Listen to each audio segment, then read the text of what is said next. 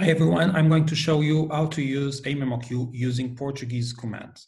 For example, I can choose a word and change it into any other word. Selecionar deveres. Obrigações. Confirmar. So I just changed deveres into obrigações and then I confirm the segment. I can also use some other commands, for example, selecionar tudo.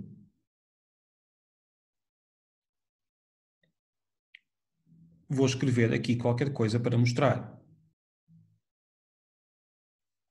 Now I just used my voice to write something like, I'm going to write something here to show you this.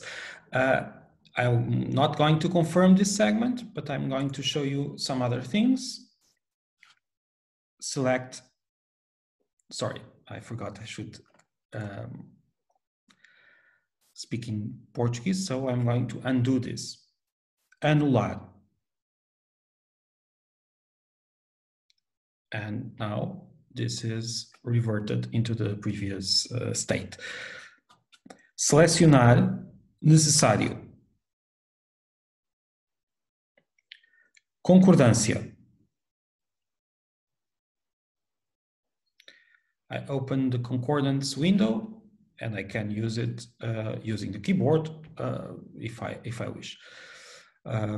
So this is just a small presentation of some of the commands I can use in Portuguese, and it works quite well, in fact.